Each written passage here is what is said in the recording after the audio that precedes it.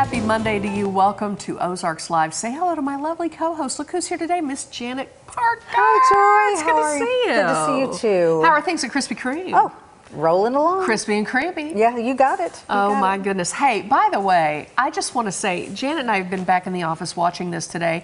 Very sad news. In case you have not heard this, a massive fire has pretty much destroyed Notre Dame Cathedral in Paris. This is actually a live picture. It's probably a little after 10 o'clock local time in Paris. This started a few hours ago, and oh my goodness, it is absolutely devastating. You can see in the left of that picture the spire, the iconic spire literally collapsing off the top of Notre Dame, which, by the way, construction began here in 1160. I mean, what a loss. Yeah, according to CBS, our it world. was, I know, Napoleon was crowned Emperor of France in 1804. Millions of people visit there. This is a photo that I shot when I hosted a holiday vacations tour full of Color 10 viewers back in 2012. Wow. And I was very lucky to have gotten to go inside. This is a photo from inside the cathedral. It just makes me so beautiful, sick to think that all of this is likely gone. We don't know the extent of it. This is very haunting to me. A statue of Joan of Arc inside, and of course, Joan of Arc burned at the stake. You think of the manner in which this is happening, it makes me just absolutely sick to think of. I can't. Yeah, so anyway, terribly sad news on that front today, and more to come on that. I don't think they know. There was some construction, and I don't think anybody knows exactly what happened. But have you been there?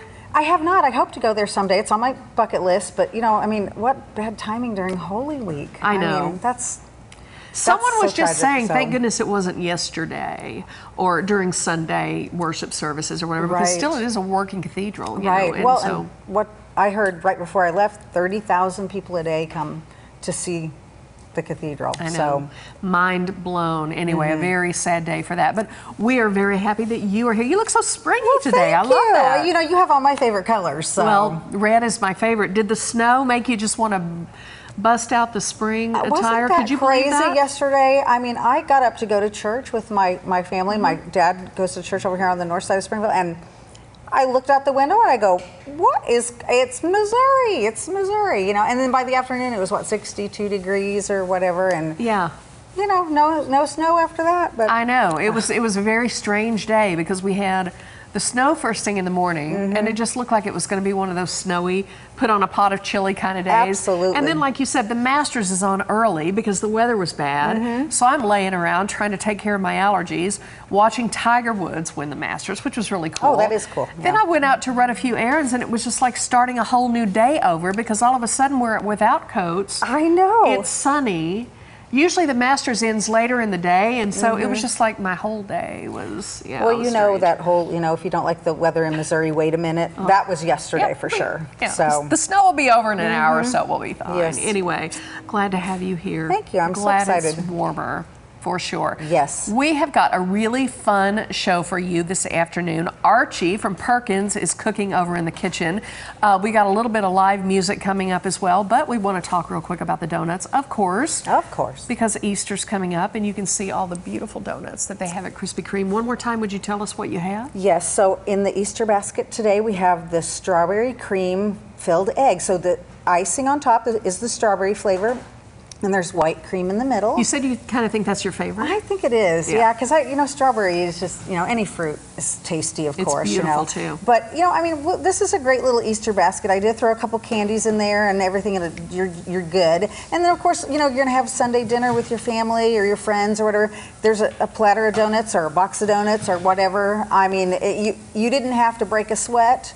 You let us help you, you know, bring a little bit more joy to your celebration. Yeah. And we, of course, love to do it. And just right around the corner, Joy, I mean, less than like 30 days is all the high schoolers will be out and headed into the world. I was just about to say the congrats grad. I notice here, we did this last year for Hillcrest Homecoming. You were kind enough to send over like a ton of them for the kids, which is great. Great fundraiser too. Absolutely. And you know, my son is graduating this year from Central, and so these will actually be at our graduation party with him. So, well, congrats to him for yes. sure. But you know what? Let you guys take care of all of this business for yes, you. Yes, absolutely. The Easter basket, nobody can build it like you guys can. So I mean, it's cute and tasty. don't forget the maple glaze, though. That's right. The maple top, the maple iced. Oh, Yes. my favorite. That needs to go in a joy basket. Yeah, make sure the Easter Bunny knows about that. Okay, as we mentioned, Archie is cooking in the kitchen. We are also going to check in with House Key Flat Fee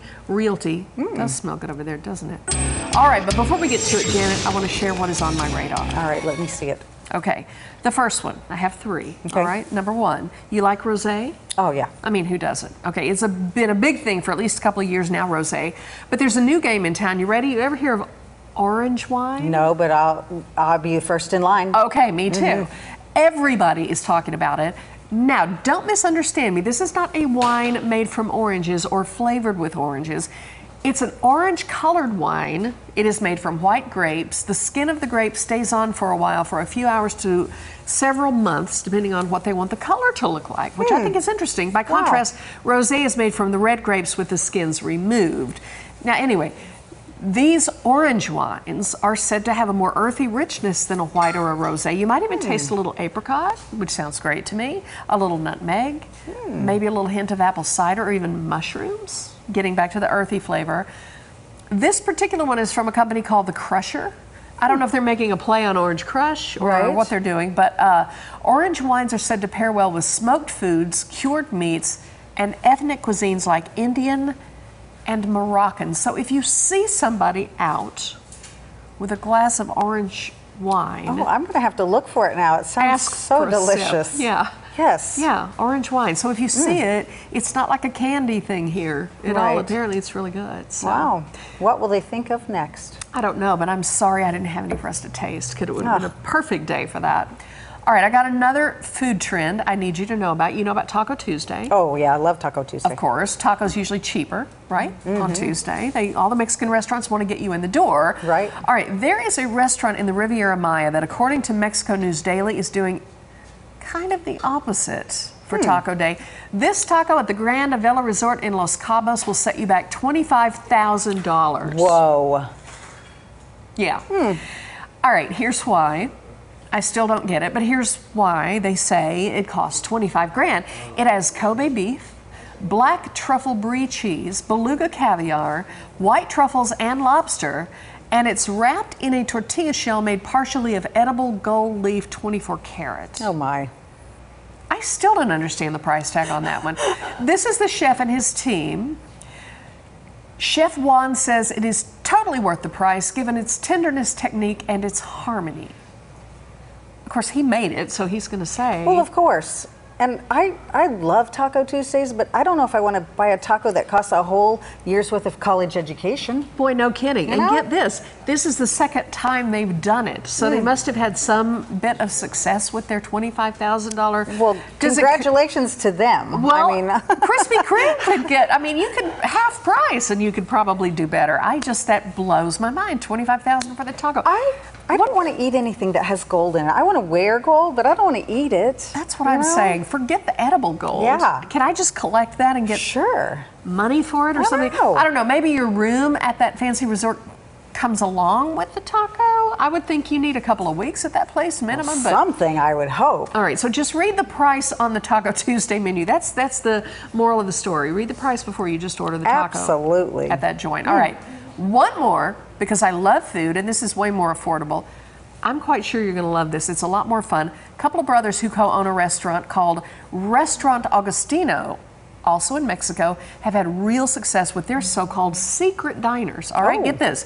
As the name suggests, they are held in a location unbeknownst to the guests. Interesting. Yep. Diners arrive at the restaurant for a cocktail, then they're whisked away to be wined and dined in style. They do this once a month. And they've dined at places like the inside of a lighthouse, at the end of an island. Oh, that sounds so fun, doesn't it, Joy? It does. Inside an archaeological museum, a beach, a mountainside. Look at this. Oh, I love it. Please. Where do you sign up? No kidding. They fly in guest chefs. They offer surprise entertainment.